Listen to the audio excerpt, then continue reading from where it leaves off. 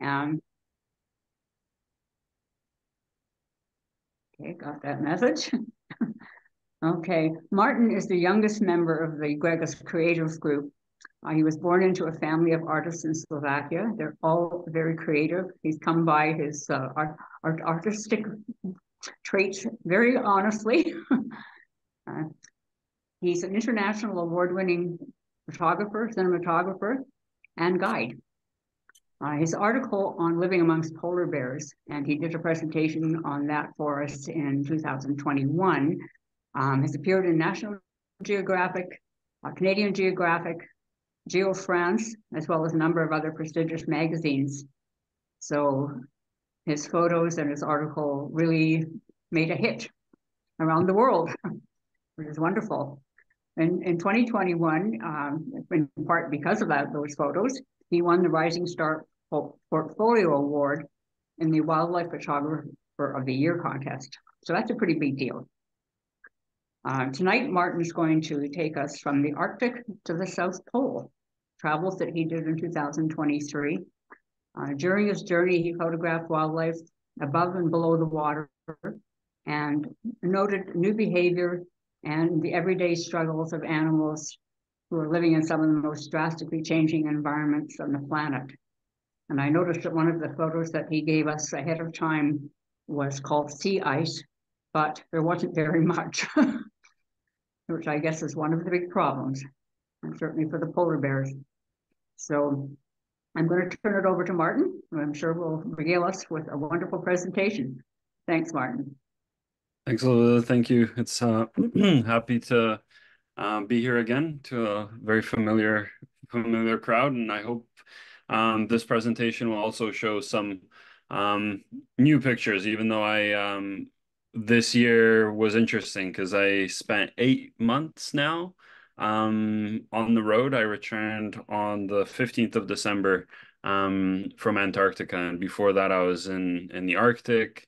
Mostly working for a show I will get to shortly. But a lot of the year has actually been under NDA, so I unfortunately can't even talk about it until 2026.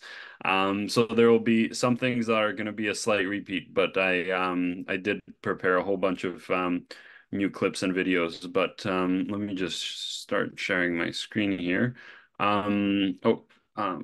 Elizabeth, I have to be, it says host disabled for sharing screen. So if you make me so I can share my screen. Or Jim. Sorry about that. Yeah, just so I can share my PDF. Let me know when it's ready. But yeah, so I got back, like I said, in December from Antarctica, where I worked with my dad aboard the National Geographic Explorer, taking some pictures of the wildlife from basically Falklands to South Georgia and all the way to Antarctica, which was quite an amazing trip. And here we go. We are ready to go. Okay. There we are. Everyone seeing this okay? Full screen?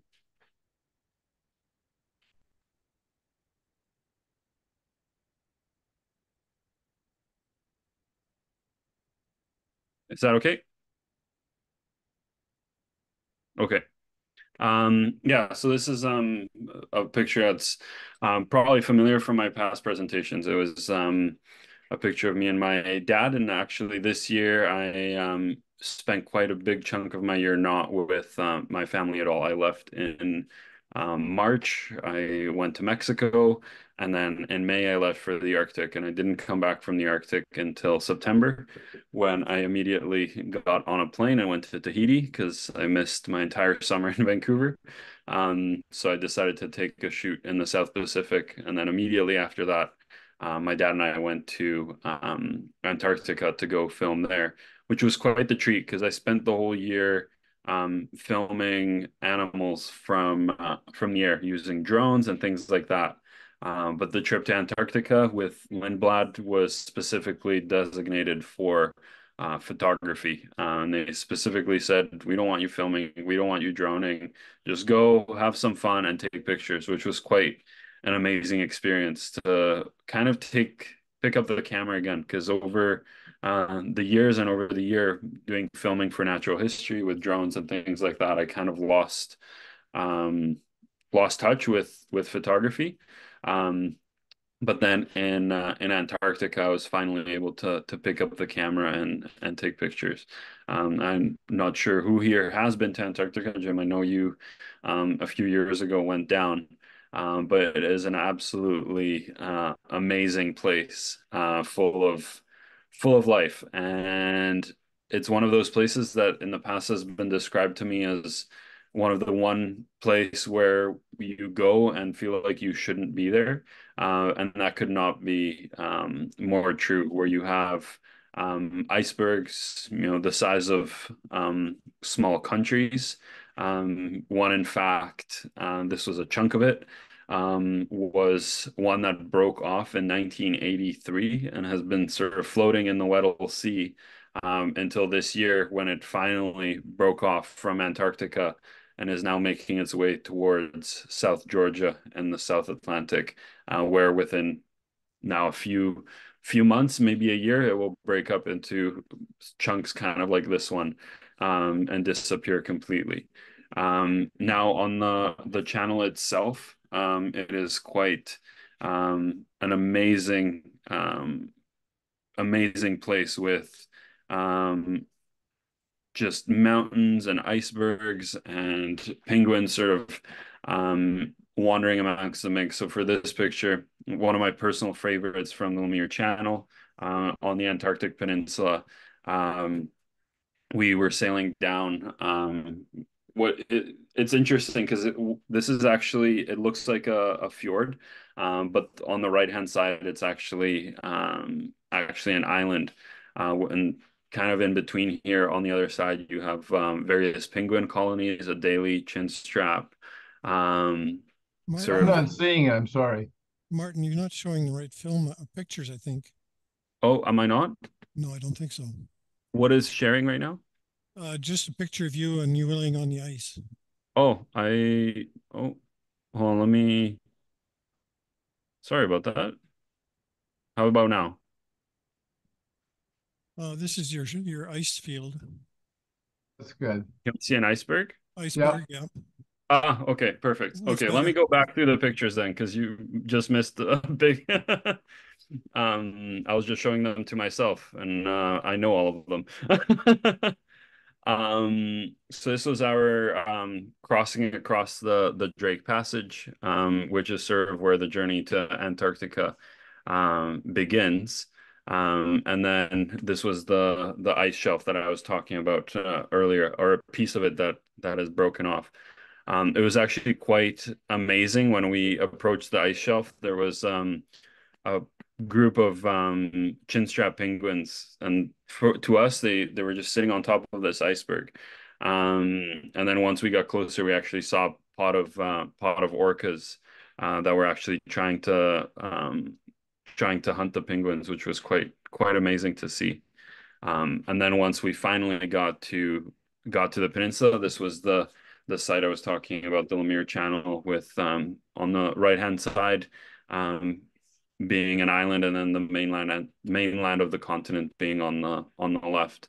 And I just find it amazing how in Antarctica, when people imagine Arctic and Antarctic, they always think kind of flat, ice covered plains with very little life. But once you sort of really go there and dig into it, there's so much life and so much amazing opportunities for photography and scenics and things like that. Like this being quite literally 30 minutes away from the previous picture, just another side of those mountains, but looking completely different. Now, these pictures were taken a little later in the season. This was April. So when we were there just now in December, it was still covered in snow. But in April, all the penguins already leave, except for a few colonies that sort of stay and actually nest in Antarctica over winter when all the predators leave. and just some more pictures of the um, amazing, amazing icebergs. And one thing which is really interesting, and I hear this over and over again when people talk about Antarctica, is they come for the wildlife and they return for the ice, which couldn't be more true, because when you look at the icebergs, you really see sort of the difference and the tremendous sort of detail in the blues and the shades of colors in an environment that would otherwise be sort of brown and white, and you really start to see the details in all of the other in the landscape. Where one morning we actually woke up and it looked like a black and white picture, where you have sort of the black granite walls and then the fresh snow on the mountains and the black and white penguins. Everything sort of seemed to be moving in black and white, which was quite spectacular. And then another part of the wildlife in Antarctica is, of course, the marine life. Aside from the whales, it's the seals.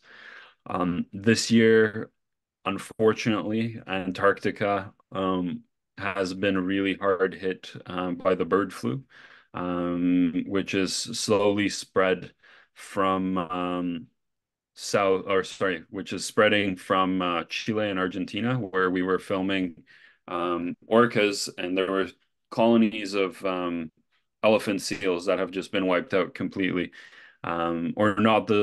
This year's calves um, have been wiped out completely. The male or the big bulls tend to actually be fending off fairly well, but it's unfortunate to see the devastating effects the bird flu has had actually on the marine ecosystem. Aside from the birds, the penguins are holding up, but the bird flu is now spreading through the Falklands, and is having the most impact on South Georgia. So the fear is that it will actually spread from South Georgia into Antarctica in the next year, which will the effects of that will be are unknown at the moment. In South Georgia, a lot of the landing sites with most of the penguins have shut down to sort of minimize the impact of people on the colonies and the spread. But it's unknown exactly how much of an effect it will have on the penguin colonies. Hopefully, the idea is that over winter, like in this picture, the penguins leave and the frigid temperatures will naturally make the bird flu disappear on the islands. But it is still quite unknown how that will happen. But for now, a lot of the animals are still doing all right. The flu is actually impacting a lot of the younger individuals, even in the marine ecosystem, in terms of the seals. The pinnipeds are actually doing the adult pinnipeds are doing okay. So hopefully it will just have a very minimal impact. And actually in South Georgia, the fur seals are now double what they were pre-whaling pre-whaling times. So the numbers are around 3.5 million. Before pre-whaling, they just numbered over 1 million. So the bird flu, as much as it could be disastrous, it might put a slight balance onto a right now kind of destabilized ecosystem where the fur seals have really sort of taken charge of the beaches. And when you walk along the beach, like that picture I showed earlier, they really are territorial, not just to people, of course, but to the penguins that are trying to get to shore to reach their nests and their chicks. These are these right here. You can maybe see them just at the bottom of the picture. Are Adelie penguins going through that Lemire Channel picture I showed earlier. And the colony is actually just on the other end. So these penguins continuously travel up and down this channel. On occasions are visited by some hungry orcas, which we'll get to shortly. But another beautiful part, of course, of Antarctica and the peninsula is the whales, which is something I wasn't personally expecting to see so much of, especially considering how whaling has sort of decimated the population of whales in the South Atlantic and along the peninsula. But the humpbacks, as I'm sure a lot of you have heard, that they're sort of bouncing back and are almost at pre whaling levels. Antarctica, you really see it where the whales are quite literally everywhere. And the only way I could really describe it is if you imagine the Rocky Mountains with an ocean and just the cars are replaced with whales. That's probably the closest comparison you can get, where every day you see quite a few humpback whales. And I've been fortunate enough this year to follow the humpbacks from the breeding grounds in Mexico, the calving grounds in Mexico, all the way to Antarctica, and then back to the South Pacific to their calving grounds there. So it's been quite an amazing journey, and I'll get to more of those pictures a bit later in the presentation. But yeah, this is another picture from Antarctica. Some of you remember from my previous presentations, I specialize in flying drones and drone photography. And this was one of those moments that I've been dreaming of for a very long time. It was to fly a drone in Antarctica. And we finally managed to get our permits and everything fell into place. And then just in one of the bays close to a very important marine protected area, we were able to monitor the movements of this glacier, which is actually advancing. And the very interesting part about the glaciers in Antarctica right now is that the majority of them are actually advancing. And it is this moment between the melts where Antarctica is actually now getting much greater accumulations of snow than it used to. So a lot of the glaciers are gaining mass and expanding, which is very interesting considering sort of the state of the glaciers in the rest of the world. But it is unfortunately sort of just a momentary stage before the snow turns into rain, and obviously the glaciers start receding. So it is a natural process, but for the time being, it's quite beautiful to see some of the time lapses. If you're interested, I'll put a name into the chat here. Eric Guth, who works as one of the guides and explorers aboard Lindblad's National Geographic ships. He studies these glaciers, and if you Google some of his work, you can see a lot of the satellite imagery showing the glaciers moving down into these bays. So it's quite amazing to see. And again, this is some of the amazing scenery you get. And it's actually quite rare to see kind of a bluebird day in Antarctica, just based on the evaporation you get from the ocean and the cold air on the ice caps. This is kind of a very common sight. The low-hanging clouds covering those beautiful mountain peaks we saw earlier. But nonetheless, it's still in terms of photography, of course, clouds are always better than just clear blue sky. So it was always great to see. And then going back to the picture I had earlier of the penguins with going up Lemire Channel, I said the orcas chased them around. So this is a pod of specific penguin hunting orcas, type B, hunting penguins on the peninsula. And it's worthy noting that this year actually has seen quite an increase in orca activity along the Antarctic Peninsula, which is actually a good sign for the ecosystem. It just means all of the wildlife is sort of coming back and regaining ground. Now, these are specific orcas that hunt penguins. This is, I believe, an Adelie or a chinstrap penguin. It's hard to say from the bottom angle that these orcas are hunting, but they specialize in hunting penguins, whereas a different pod specializes in hunting the seals, which I'm sure a lot of you have seen in the images at this year's Wildlife Photographer of the Year. and National Geographic have filmed some spectacular footage of orcas hunting seals on the peninsula. And this is our ship digging through the fresh ice that's just being formed, as well as the calving off of the glaciers, and then finally sailing back across the Drake Passage into Antarctica. Now, like I mentioned earlier, or sorry, into Argentina. Now, I mentioned earlier that this trip was sort of the first time this year, actually, that I've been really focused on photography, because this whole year was encompassed in filming. But I will just sort of go back, since we are based in Vancouver, and a lot of people, I'm assuming, can't travel to Antarctica because of the various reasons of the remoteness of the area. It's important to sort of keep an eye on the wildlife that is local to us. And some of these pictures might seem familiar because I do use these pictures as an introduction to sort of who I am and where I started photography, which was 20 years ago, from my dad. And this was sort of some of the first pictures I took around Vancouver. This was one of the pictures that got awarded in London, my very first in 2008.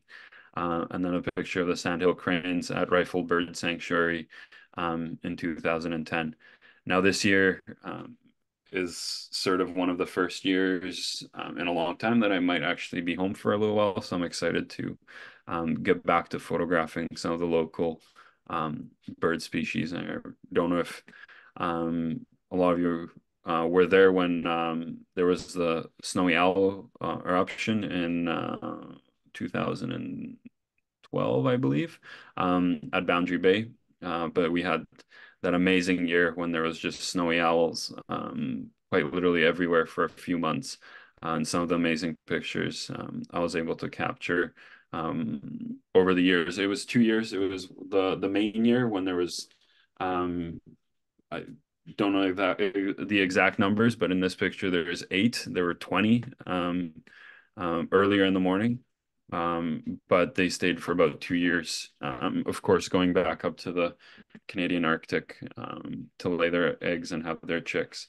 But as soon as winter hit for 2 years in a row, we were greeted with their presence. I don't believe there were any this year. I know there was one last year, but it has quite become quite the sensation, as I'm sure you know, because it's right in your neighborhood. Whenever they do come in, it gets pretty crazy down there. So I try to take pictures of them while they're still up north. And then of course the eagles that come down every year. It was quite amazing, actually. I was just at Sasquatch Mountain for the holidays, and we were just coming down today. And I haven't actually been to Harrison Mills and the area around there to film the eagles in quite some time, but the numbers there still have been quite excessive, where they're still feeding on leftover salmon right at the riverbank, which is quite good considering we've had very few salmon for the past few years. But yeah, sort of focusing again on the local wildlife with the great gray owls, one of my personal favorite images here. And then going back to the marine life, we're actually just looking at sort of expanding our operations into the Great Bear Rainforest, and sort of focusing it on some of the sea otters, which is actually an amazing success story. This picture was actually taken a few years ago, when this was the first sea otter to visit the Broughton's, the archipelago just between northern Vancouver Island and mainland BC. So when we were there in 2015, this was actually the first sea otter that sort of made its way all the way down towards Campbell River. And now when I was there in May this year, there was actually rafts of sea otters all around the Broughton's, feeding on the massive sea urchin barrens and sort of helping with the recovery of the kelp. So it's a huge success story, I believe, for British Columbia, where the reintroduction of the sea otters is really helping sort of mitigate the effects of climate change and shore erosion and things like that. and they're really making a comeback. So hopefully, maybe within a few years, we'll actually start getting them here around southern Vancouver Island and potentially along the Sunshine Coast.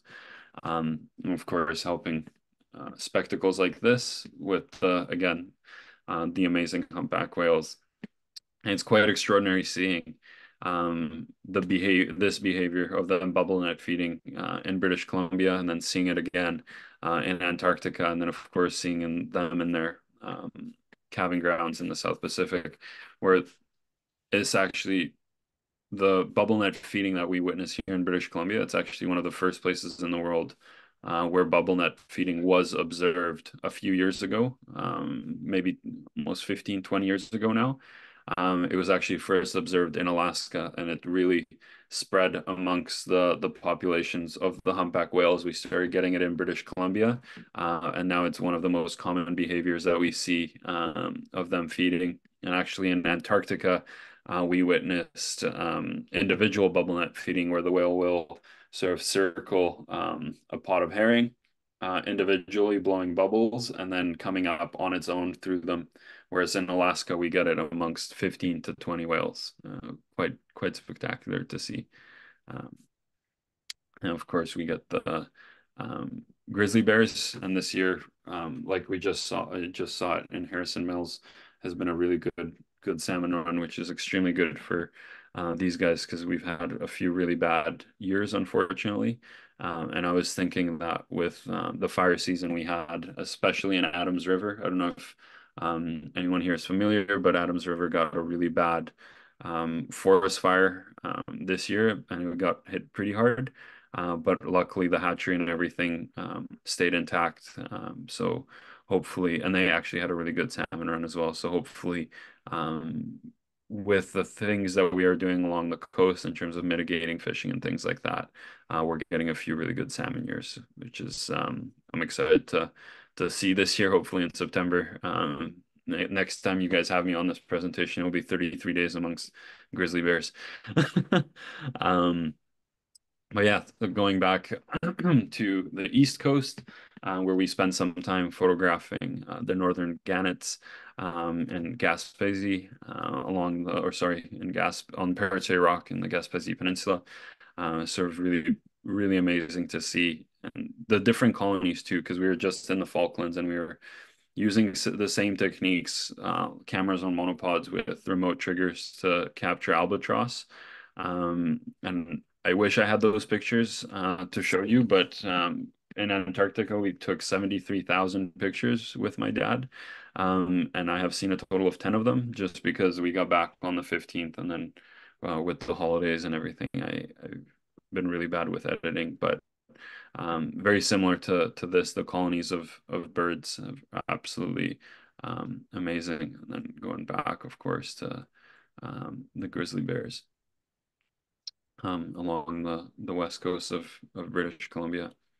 Especially in the summer, it's amazing to see sort of what I was showing in my earlier presentations, and what I'll get to shortly, the amazing sort of interactions bears have amongst each other and with people, especially when we leave them alone. And in recent years, especially since the banning of trophy hunting, these bears have been doing extremely well, which is really beautiful to see, sort of the comeback and the rebound of all the wildlife, not just in Antarctica, but also in our backyard. And all particularly due to the salmon run. This is actually one of my favorite pictures, really showing sort of the contrast between the cycle of the salmon, the life and death, both in the leaves and in the salmon. And I've tried to recapture this picture multiple times with better cameras, but this just so happened to be when sort of the stars aligned, and we had a really perfect year where we didn't get those torrential downpours that we're so used to now in October, but it was actually a very calm winter. So all the salmon really could run their whole natural cycle and get deposited throughout the forest by the eagles and the bears. So they didn't actually get washed out into the sea until January. So this was in December, when they were still just at the end of their life cycle. of course, the presentation focuses sort of on the journey from the north to the south, and what better way to do it with the auroras. And again, one of personal favorites of mine, captured on the Dempster Highway along the Arctic Circle. We actually had a shoot go there this year to film caribou, and the caribou migrate across these mountains, across the Dempster Highway into the Arctic Wildlife Refuge in Alaska. And it's the porcupine caribou herd, and it's one of the last remaining caribou herds that's actually not in decline. It's actually increasing, which is quite spectacular to see, as most of the caribou herds in Canada are quite drastically decreasing in numbers, especially now for a project I'm working on. We're really focusing on caribou, and it's incredible to see sort of the effects that mining and logging has had on the caribou. Not necessarily the wolves and things like that, as we are so often led to believe, but mostly the industrial aspects has really decimated a lot of the herds. But luckily in the Yukon, it's still quite pristine. Though the highway does have an impact on it. This is the Dempster Highway, taken with the drone. You can really see sort of the difference and the effects of sort of the climate change on the tundra, and the land really cracking underneath the permafrost, and everything sort of moving and changing. And it's really interesting. While the Dempster Highway literally cuts right through the migration path of the caribou herds, the caribou have literally learned when to cross and not to cross. So they'll have specific times. So when they cross the highway, and that's usually at night when they know that the hunters are back at home. And it's really amazing to see. You could almost time your watch on it when the sun sets, and then they give it 30 minutes, and then all of the wildlife comes right to the highway. You have the caribou crossing, you have the moose in this lake. Actually, I was camped there, and we had moose visiting every single night, and grizzly bears and wolves, all of that just coming to life as soon as all the hunters leave, kind of reminding us of the importance we play in the environment, and especially when we leave it alone. But yeah, again, sort of the same landscape, but more, and I shouldn't say too far further down south, only about an hour down south, but you really see the difference in the tree line, where here you have the vast expanse of the tundra, and then here you have the vast expanse of the boreal forest and the taiga. So it's really amazing to see. And of course, here in this area, flooded by Beaver Dam, creating a beautiful sort of pristine landscape for various swan species and geese species as they migrate to sort of Delta and the wetlands around Vancouver. And of course, we have an area I'm sure familiar with, which is Cypress Mountain. And a particular favorite I captured this past year on Cypress Mountain, when we still had snow. This year has been really bad on snow, so this was captured last season when we had a really good year, but La Nina or El Nino this year has been sort of decimating the snowpack, where I was just up in the mountains in the Hemlock Valley, and usually there would be heaps of snow, and there was flowers blooming. So it'll be quite interesting to see the effects of this year's season on not just the water levels, but also on the forest fires in the coming year, which unfortunately I'm hoping we get a wet season. But we'll see exactly how much of an effect this lack of snow will have on the dryness of the coming season. But still in the higher elevations, especially in the Yukon especially, this year has had, even with this season, has had quite a big dumping of snow, which is really good. But the Hudson Bay, where I do most of my work on polar bears, has unfortunately not been so lucky. So we've been unfortunately, the polar bears that we are so used to filming are about a month late in terms of sea ice. But I'll get to that just here shortly. This is another picture from Patagonia. So just before going into Antarctica, I was able to revisit a very favorite place of mine, which is the Patagonia, and most importantly, Torres del Paine and Fitzroy in Argentina and in Chile. One of my favorite areas, and an amazing success story of what can be accomplished when sort of people get together and leave nature alone. In this area, actually, Patagonia, the company, decided they were going to purchase farmlands. So they created an amazing buffer zone around this national park. So helping serve another advancing glacier, protecting the whole area, and of course, the wildlife that is here, which is the pumas and the guanacos. So protecting sort of the mountains you see here has increased the guanaco population because the farmers aren't hunting them, the fences aren't catching them, and the puma population in Patagonia has absolutely skyrocketed. So we witnessed many hunts of pumas on guanaco, and I'll save those pictures for next time because and videos because it was quite amazing to see the pumas organizing, and again, similar, if you remember my presentation last time on polar bears, sort of creating family groups and really sort of throwing that theory out the window that these are solitary creatures that are only specifically aimed at feeding, but really sort of building family groups and almost like neighbors so they can sense which pumas they know and which ones they like, and there's drama amongst the groups. So really amazing to see. But one of the highlights, I guess, of this year was swimming with the humpback whales. So what the pictures you saw earlier of them feeding and being on the surface, all captured in their feeding grounds where the water is quite murky just because of the amounts of nutrients. But to capture them in the water, we went down to the South Pacific, specifically Tahiti, where we got to swim with them and free dive with them. So these are my fins with a mom and calf coming up from the deep blue, and then of course one of the calves coming to explore my camera. Now this was quite an amazing story and one of those moments that I will just absolutely look back on forever. There was this one calf, very new to this world, only about a few weeks old. Might not look like it, but literally just a few weeks old.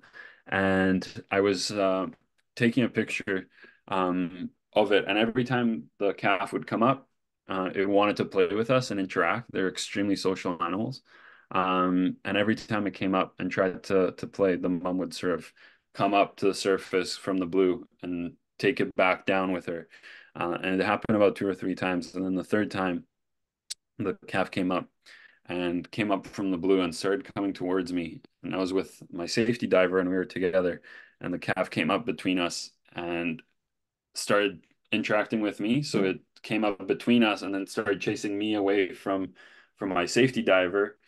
So I'm trying to take pictures and swim away because obviously the calf is unaware of how big its flukes are and how big the body is.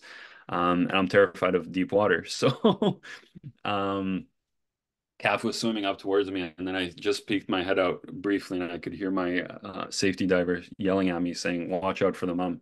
And sure enough, the mom came up from the deep blue, and as she came up, she touched the bottoms of my fins and started following me with the baby, trying to, of course, thinking I'm there to endanger its baby. She was trying to chase me away, but at the same time, just trying to run away, and the baby's trying to play. So it was quite the hectic situation. And then they both sort of swam by and disappeared into the blue. Absolutely an amazing moment where you sort of look into the eyes of the humpback whale, and you can really see so much emotion and history of these whales.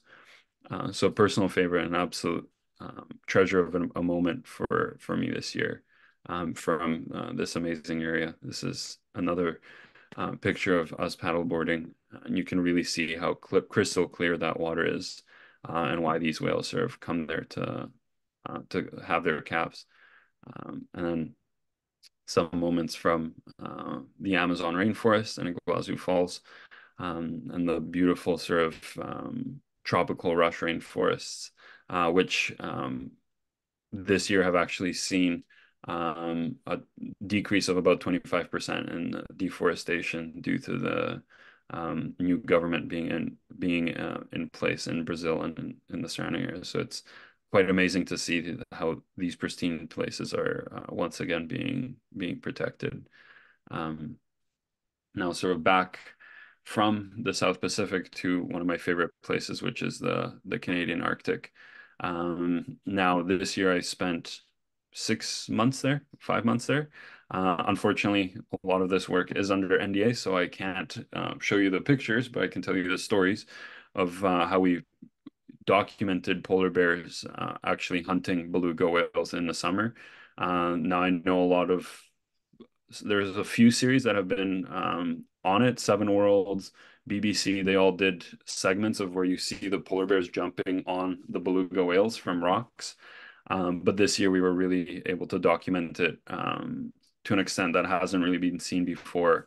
And in 2026, a new Arctic series will come out where you will be able to see some stunning behaviors of various bears hunting beluga whales in the summertime, which is quite extraordinary because usually the bears would actually be fasting from around May to November, depends on the season, May to December. But actually the bears in the Canadian Arctic around Churchill along the Hudson Bay will actually be at their fattest in September. After having just feasted on beluga whales all summer, they will head into the winter season, and they'll actually have a lean winter instead of the opposite. So it's amazing to see how these animals are adapting and changing. And of course, the extreme power of these more terrestrial mammals and the strength they have once they enter the water. Now these just being a few screen grabs from the pictures from my presentation before on the 33 days amongst bears, and the work we were able to do for Geo, BBC, and National Geographic. Now some of these videos and new ones will come out also in this new series in 2026. We were able to again document various bears in the summer, which was quite beautiful to see them amongst the wildflowers. And a few personal favorites came back, like Hercules, the three-legged polar bear. So I ended up seeing him again this year, after having now been alone without its mom for about 2 years. And of course, the famous picture of this polar bear sleeping on safari weed. So it was amazing to be back and once again witness a few amazing moments, and to kind of really see that the theories we had about the polar bears in this area are really sort of coming true, where if you see it once, it's more of an estimate. If you see it twice, it's an educated guess. And now they're really starting to have some proof behind why these bears are visiting this area, what they're doing there, and how healthy they really are. So it's really beautiful to see some personal favorites. I wish I saw this bear again. I haven't seen him yet, maybe this year. I'm supposed to go back again in August to film the bears and hopefully see them once again hunting the terns amongst other species. Oh. And for some reason, I apologize. 1 second. I just have to see what is. Sorry if you just bear with me for 1 second. Just trying to see why the presentation ended there. Oops.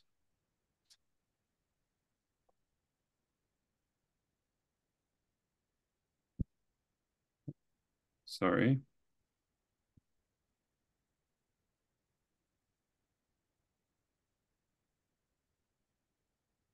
Okay, we just have a few slides to go here, but for some reason, um,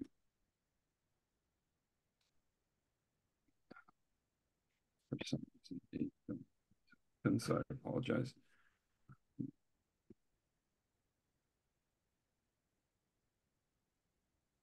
Just bear with me for 1 second, technical problems.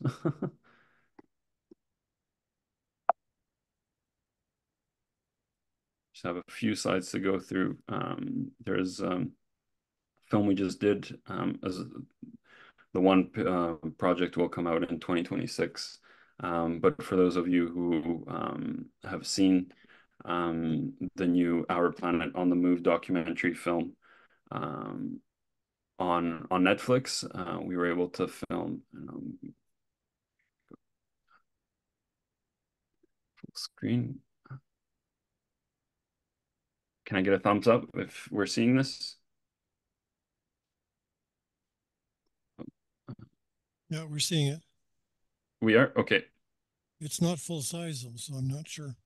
Okay, let me try one more time.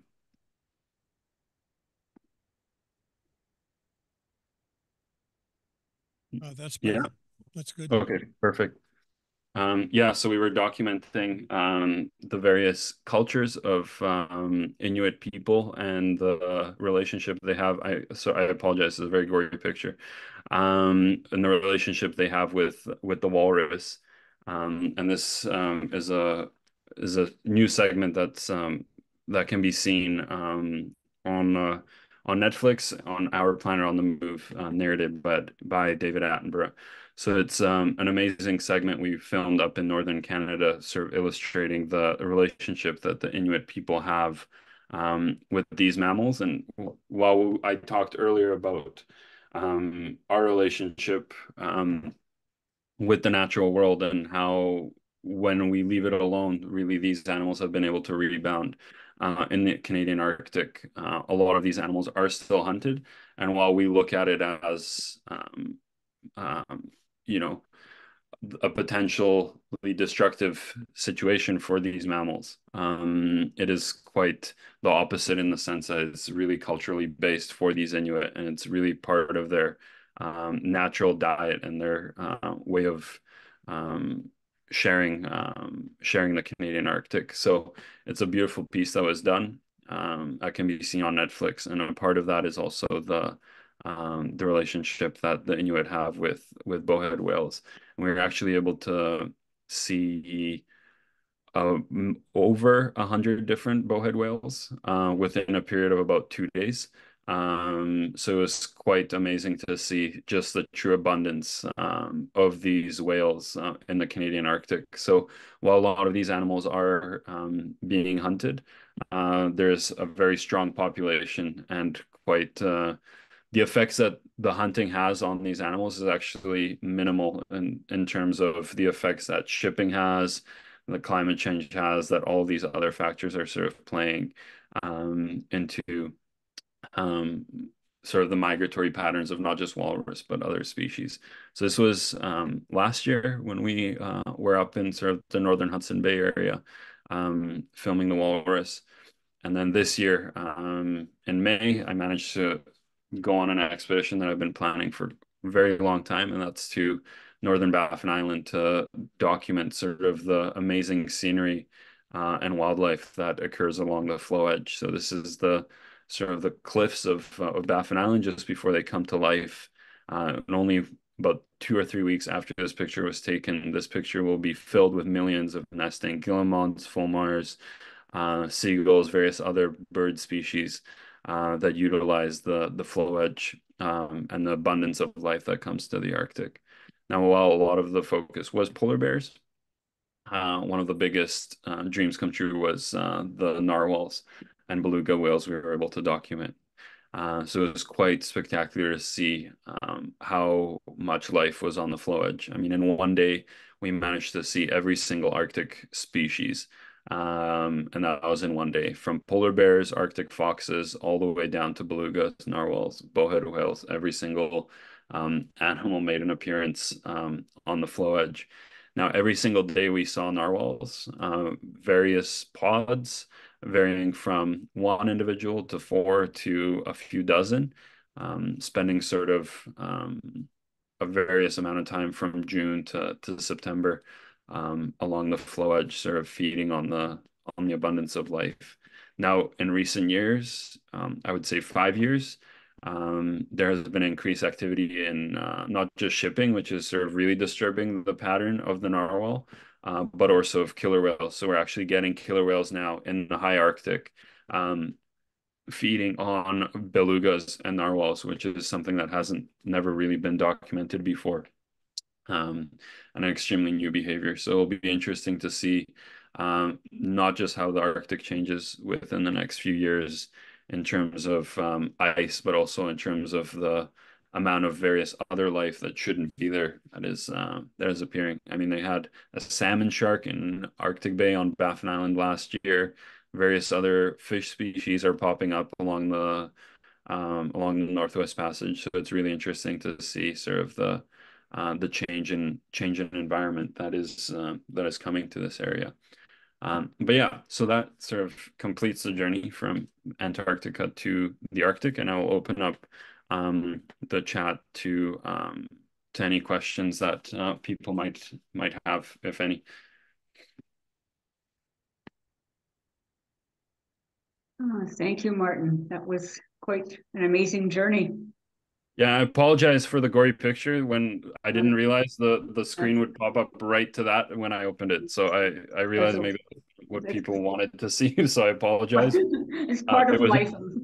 It was not in the original plan. That's part of life up there. It's still part of life up there, and it's going to continue, I'm sure. But Yeah, that was quite some amazing photography, and your little encounter with the humpback whale babies, just incredible. Oh, thank you. You know, Thank you my for having brother me. is actually, my brother is going to the Antarctic on the 17th of January, actually. And he said, I'm not really sure what I'm going to see there. Don't know why I'm going. There will be a lot. He has no idea. It's been an incredible year for orcas, like I said, and just whale activity in general has been absolutely spectacular. So I'm sure it'll be a really, really exciting trip. I'm sure it will be. Okay, here's Karen is saying, oops, I'm back here. Oh, I'm back. Question. Okay, just a second, Audrey. Karen was saying, thank you so much for sharing your spectacular journey. Okay, Audrey, you had a question? Yes, I do. With the narwhals, what is the purpose of those long tusks? What do they do? Yeah, so there's various theories. I think one really important thing to note about any sort of species in the Arctic is they're extremely understudied. And everything we know about them is quite literally a theory, except for a few scientifically proven. But for the most part, they use it for communication, for hunting as well, similar as a sailfish would use I apologize. English is the word isn't coming to my mouth right now, but in the same way they use it to sort of swipe at fish and collect them, as well as ice. So they will use it to break up ice as the winter freezes to make breathing holes for themselves. Whereas belugas, they usually keep a hole open just by using it all winter. Narwhals will use the tusks to sort of chip away at the ice, and also communication amongst each other, fighting. Quite often you see them using the tusks to sort of almost fight each other. So it's extraordinary to see. And the females will often also have a very small tusk as well.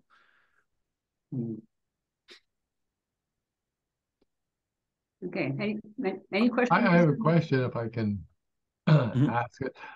First of all, beautiful presentation. I loved it. But the question I had, are you ever feel endangered by the bears when you're there? Because you're awfully close to them.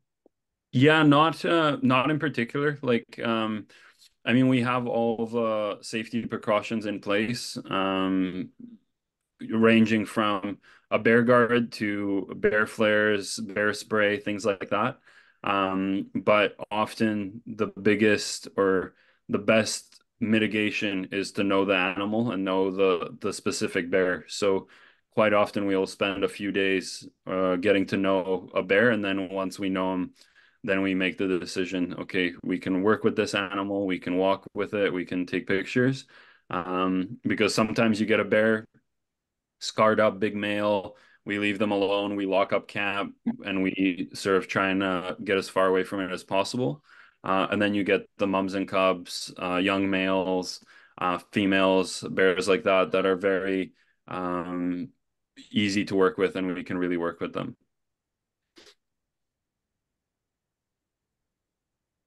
Another question, if no one else does.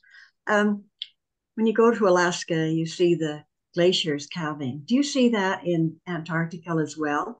I know that huge pieces of mass do break Yeah. off, but it's a little different. It's not like the calving. Did you see that? Yeah, so actually I would say in Antarctica it happens way more often. A lot of it ranges from huge bergs, like you saw the first picture of the one at sunset, to smaller bits like you saw around the boat. So it does happen quite regularly. The picture that I had, the drone shot, within 3 hours there was about five calvings of fairly large pieces going into the ocean. Not necessarily as big as, say, you would see in Greenland, where you have huge bits falling. More in Antarctica, they're more tabular bergs, which break off and just float away, in the sense of they break off and roll and put on a real spectacular scene. Depends on the glacier ice field, depends on the ice pack, things like that. So, but for the most part, quite a lot of it is the ice shelves break off into tubular bergs, which is what you see in that huge berg that broke off in '83. That's still floating now, just making its way past the peninsula. Along the eastern side of the peninsula, you get quite a lot of the same bergs you would see in Greenland, in Alaska, places like that. I have another question, if I may. Um, with the bears, are the polar bears, are their diets changing to more towards a whale than to seals? Yeah, so they're it's hard to say, but they are adapting. Like for the most part, they always hunted whales opportunistically. In the high Arctic, you actually get them jumping off of the floe edge sometimes on the belugas, on the narwhal, so opportunistically hunting them. But what we're seeing more now in the Hudson Bay is organized hunting. So they specifically know these areas are delivering food, so they're and specific rocks that they are using to hunt whales. So they're actually really going to specific areas where they know that they can now feed in the summer. So their diet in those areas is changing.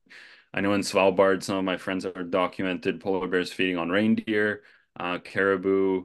There are parts of Canada where polar bears are eating char, Arctic char in the river estuaries, feeding on various other species. So again, opportunistically hunting various other um, mammals and marine life.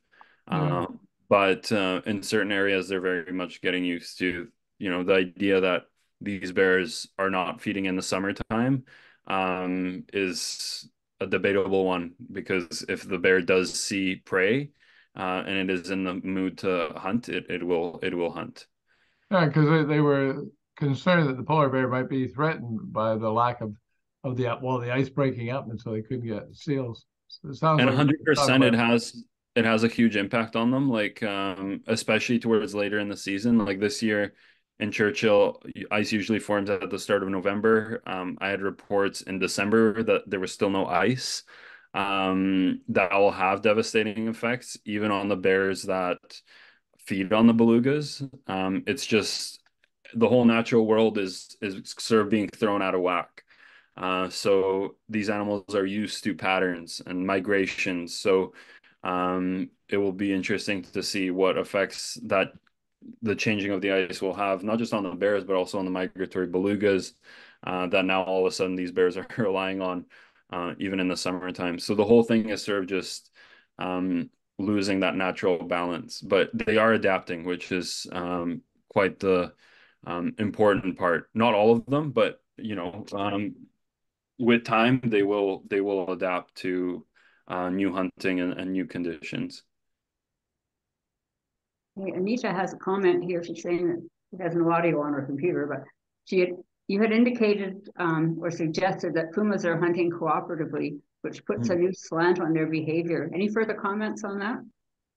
Yeah, I mean, there's and I've only observed them for a period of time. There's various experts I know that have sort of been living with them for extensive amounts of time, months and years, where they've seen various behaviors of puma groups, not necessarily cooperating, but as we see sort of in Africa, but also really sort of not being as territorial as we maybe thought.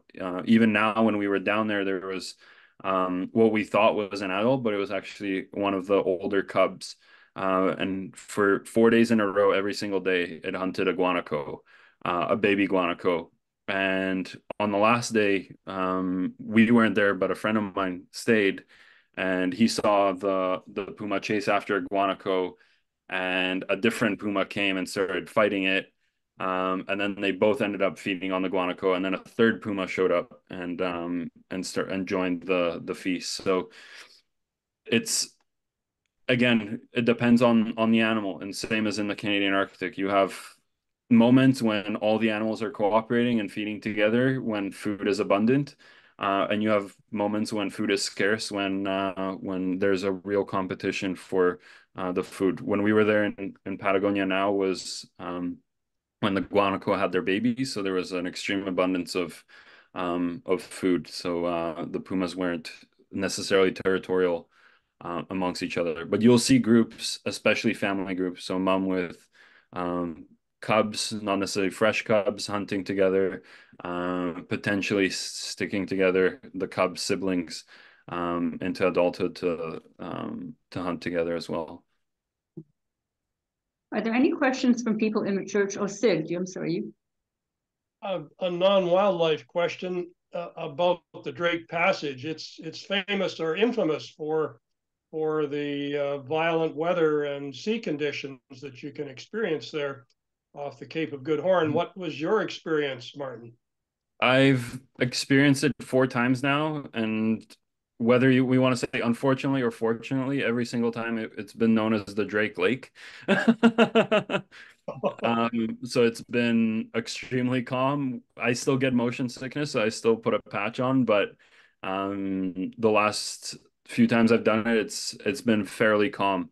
So it depends when you hit it.